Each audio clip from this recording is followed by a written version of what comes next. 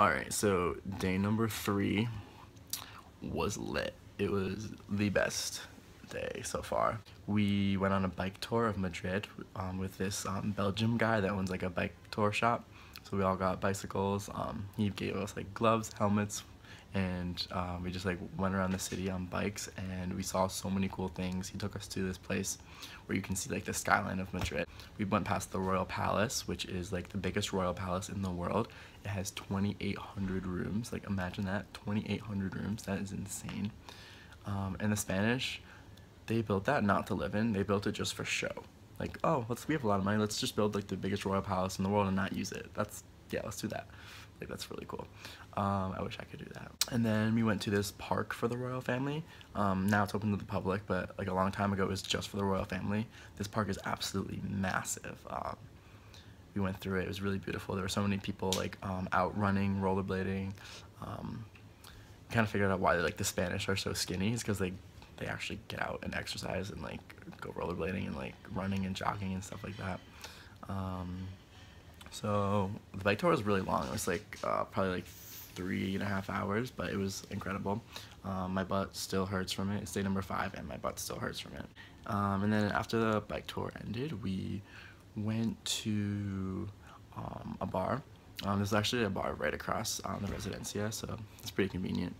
We had some drinks there, and then it was time for La Capital, which is the most insane club ever. So this club has 7 pisos, so it has 7 floors. It is absolutely massive, and each floor has a different theme of music. We had some drinks while we were there. It was like 17 euros to get in, and you get 2 free drinks, so that was like really cool. Definitely a good deal. And I don't know, we just like danced and like explored the club and had so much fun. Like it was like the best night I have ever had. It was just absolutely incredible. And the Spanish stay out really late. Like I'm talking 6 in the morning. And yeah, we left the club at 5:30 in the morning. It was the most incredible thing ever. Like it was like so crazy like staying out that late. But the metros don't open until 6 a.m.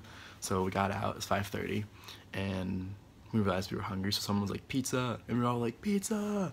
So we tried to find a pizza place, couldn't find one. And then we went to McDonald's. It was only takeout, and we wanted to sit down. So we ended up going to KFC, and me and my friend Marissa got a big old bucket of chicken, and we ate the entire thing. It was like 8 pieces, so we had like 4 pieces of chicken at like 5:30 in the morning. It was absolutely great. And then we went to the metro at 6 a.m. and got back to the room at 6:30, fell asleep at like 7 a.m. and then didn't wake up till like 2 the next day. So yeah, and after I left La Capital, the club, we were walking down the street, and I literally started crying because I was so happy. Like I'm just having like the best time ever, and all the API kids are like so fantastic and so friendly, and even all the Spanish kids are like so great. So definitely having a wonderful time. Literally ate shit going into the shower, and I have the biggest bruise of my life on my knee.